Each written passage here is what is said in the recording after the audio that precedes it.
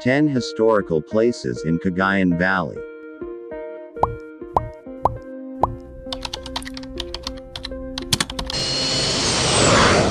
Number 1. Santa Maria Bell. The Santa Maria Bell is a Philippine church bell that is known for being the oldest bell in the Philippines and in Southeast Asia. It dates back to the early decades of the Spanish colonization of the Philippines. Forged in 1595, the Sta. Maria Bell is also known as the Bell of Antiquity and Camalaniugan Bell.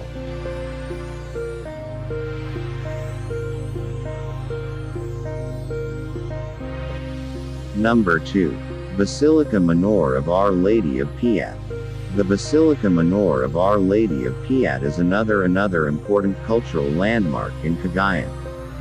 The miraculous Our Lady of Piat is said to have been brought to Cagayan by Dominican friars from Macau, China, during the 16th century.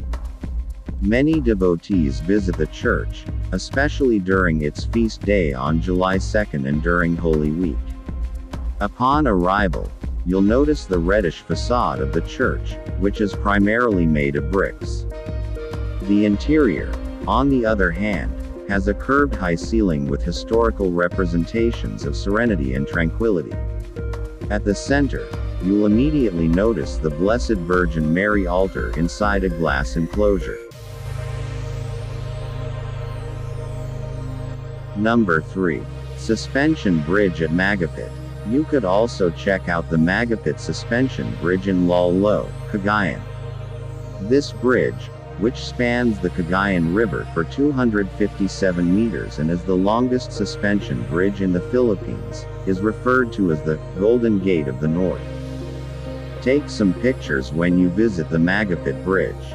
However, keep in mind that when multiple cars cross the bridge, it leans slightly.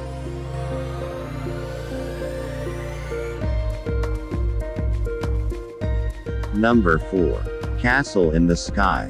The alleged Castle in the Sky has emerged as Lolo Town in Cagayan's newest tourist destination. The 6-story structure is owned by retired U.S. Customs Director Joaquin Agatep Sr. and features a variety of furniture made from tree roots, vintage wine glasses, and artwork, including a Norman Rockwell painting. Agatep claims that the castle, which is still under construction, is his ideal home and that he built it so that young people who have always wanted to see a real castle could do so.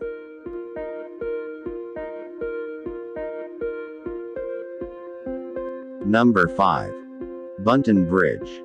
The Cagayan village of Solana and Tuguegarao city are connected by the Buntun Bridge. In eastern Visayas, it is regarded as the second longest bridge after San Juanico. With a 1,369-meter span, this bridge offers a clear view of both lanes of the enormous Cagayan River. The steel structure is noteworthy, and the vast river allows for a distinct perspective of the setting sun.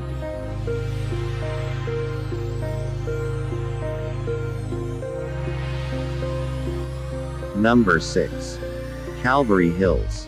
Calvary Hills in Aguig, Cagayan, which is about 30 minutes from the city of Tuguegarao, is one of the must-see heritage tourist spots in Cagayan.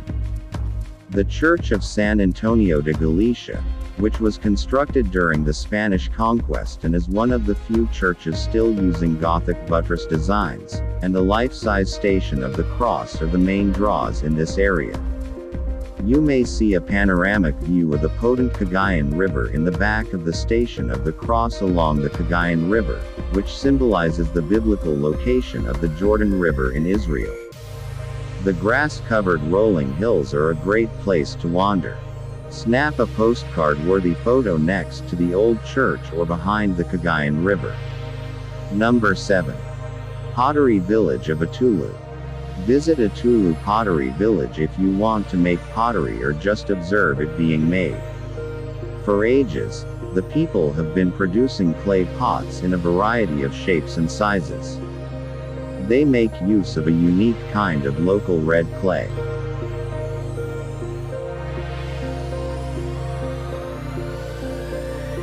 Number 8. Tayid Lighthouse. Of all the lighthouses in Batanes, Tayid Lighthouse is the most beautiful. Unlike other lighthouses, Tayid has a hexagonal tower deck. Once up there, you'll get to see a great view of the Daira fishing village, Mount Araya, and the Pacific Ocean. Originally built to guide the local fishermen, Tayid Lighthouse now doubles as a popular Batanes tourist spot.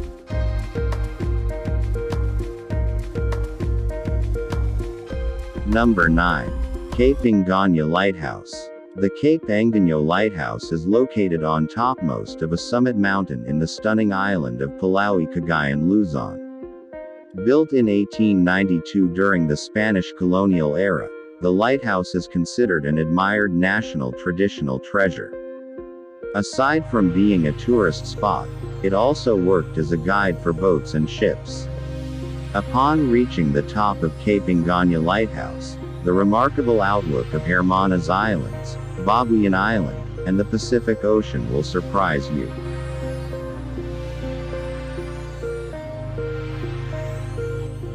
Number 10. St. Peter Metropolitan Cathedral, Tuguegarao Cathedral.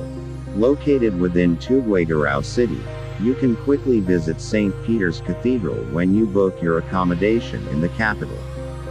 This church features a Baroque architectural design and is considered the oldest church in the province built during the 18th century. The St. Peter's Cathedral, locally known as Tuguegarao Cathedral, is where the Archdiocese of Tuguegarao sits. The relics of St. Paul II and St. Peter are also stored here. Spend a quick visit or attend to their mass schedules. After that, you can quickly take a picture with the church and its belfry as a backdrop. I hope you are like all of these historical places. If you like this video, please leave a comment below. Thanks for watching. If you want more content like this, please consider subscribing.